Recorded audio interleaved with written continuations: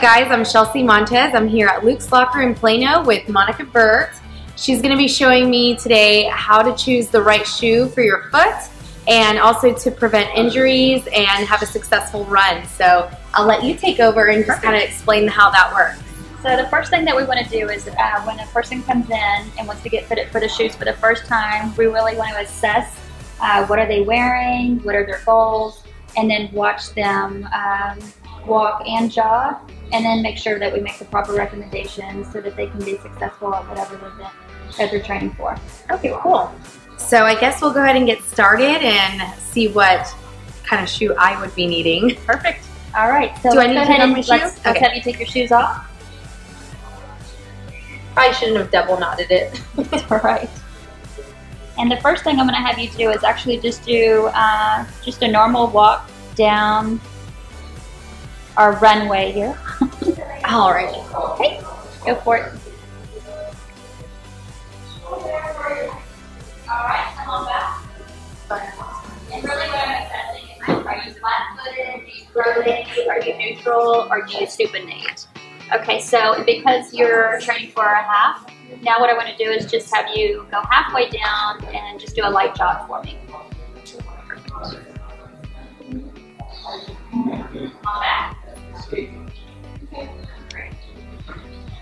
Perfect. So what I'm looking at is that you are neutral, and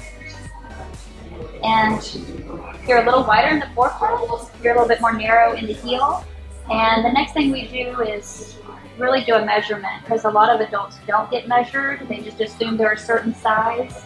Not all shoes fit the same way, especially when you're looking at a professional work shoe to your running shoe. So let's get a measurement down for you. And we'll start with your right foot. Make sure your heel's all the way back and then lean forward. Right, so that's a solid. Let's the other foot.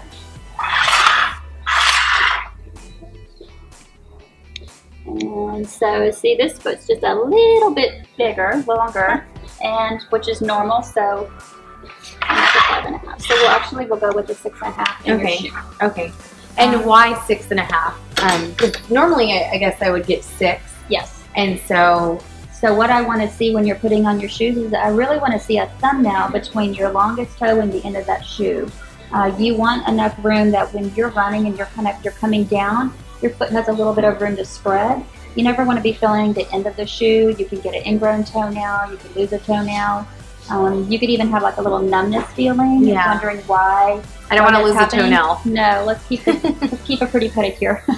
All right, so let's go ahead and have a seat. Okay, cool. Here? Sure.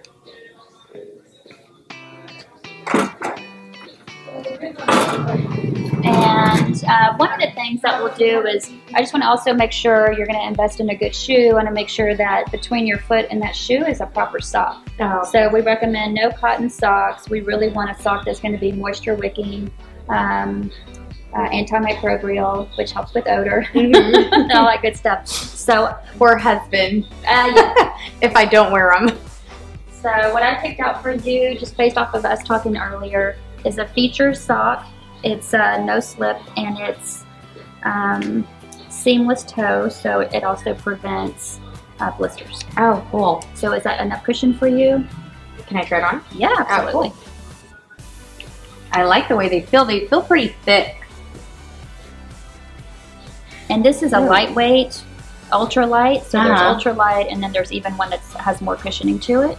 So do you recommend always training in these and then also the race as well? Yes. Okay, yeah. cool. On race day, you never want to try anything new. Okay. Let's figure it out all through your training as you're building your mileage. You want to get the right shoe, the right socks, so that on race day, you know all that's already working for you. Okay. So if I were to get a new shoe, how far in advance would I have to get it before the race so that I can, you know, break them in, I guess? I would just say don't wear anything new on race day. So you would want a shoe that you've already been running in for at least a week or two, if not more. It's the ideal situation. Cool. Yep. Awesome. Yep. So my type of foot is a neutral, correct? It's neutral. Okay, correct. cool. And what shoes are good for neutral? Every brand is going to carry a neutral shoe. Cool. They'll carry a neutral shoe from a minimalist lightweight shoe all the way to a high cushion shoe. So, and everything in between. Okay. So it's really about finding the brand that you like. So I'll pull out 3 different styles of shoes, and then we'll just put you in a mid-weight since we're looking at a half marathon. Cool. Okay, perfect. I brought out 3 different styles. They're all neutral shoes. They're all great shoes, but now it's just a matter of which one feels best on your foot. Yeah. There's no right or wrong. These are the Brooks. This is the Brooks Glycerin. Love anything with peach on them. Yay! Didn't even know that. So we'll put both of those shoes on, and then when I'm done, I'll have you stand up. I want to see where your toes are on each shoe, and then I'll have you go for a jog. Cool. And then you can kind of give me your feedback on what you think about it.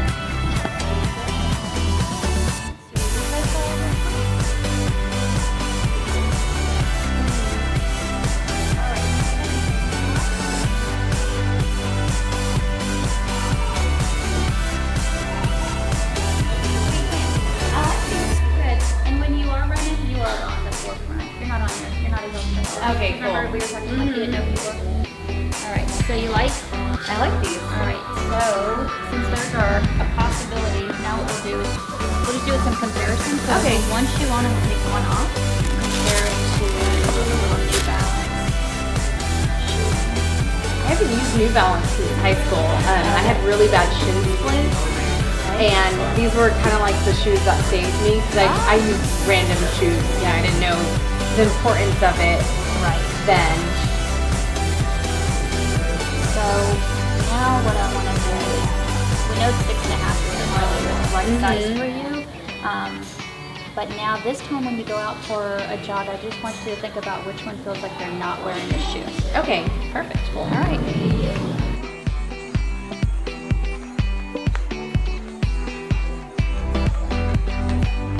The right ones feel, maybe because it doesn't feel as like tight. Okay. It feels like looser. Okay. So it doesn't feel like I have a shoe on. Perfect. All right, so we'll leave the right one on and we'll take the left one off. So let's try this one out. So Asics is known for their gel cushioning technology to kind of expose it.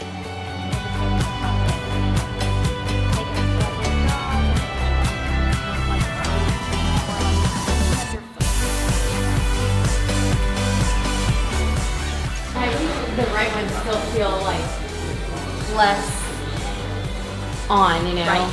Perfect. Is that very common for Brooks? Well, like I said, so every shoe is very similar as far as it being a neutral shoe, but it really comes down to a brand of what fits your foot the best. It was my first choice for you. And yay, cool. I think a lot of times people run into the idea of they'll feel it or it'll bother them and they think that it just needs a break-in period. But really, if you're already feeling it, you're going to continue to feel it. So go with a shoe that it feels very comfortable. Again, it just feels like an extension of the foot or like you're not wearing a shoe. That's the idea of finding the right shoe. So we switched up your sizing and we put you in a new brand. Okay, cool. Nice. Yeah. Well, I'm excited. And that shoe will last you several hundred miles. Which ones are these ones? It's the Brooks Glycerin. Okay, cool. I've used the Brooks Cadence before. Okay. So this is new and I like that. Good. Let's just put it on both feet one more time and have you go for a stroll and make sure that that's go ahead, push in. And when's the race? It's December 14th. Yeah. This shoe should, if you get this shoe and you still have that shoe and you transition your shoes, like you alternate them, they're going to last you twice as long. Okay, cool. So this shoe would last you through your half. Yeah, I've had these since June. So. Yeah. So, and you've got plenty of wear on them. I mean, that you could still continue to wear them. What we look for is a wear pattern on them, or like, do you still have treading? If you still have treading, you're in good shape, and it's still pretty firm.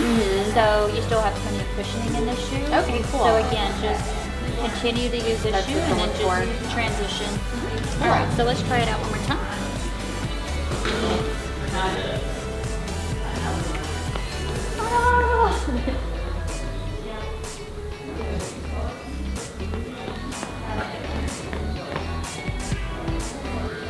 Yeah, I like these. Pretty cool. And And that is how we do it. Awesome.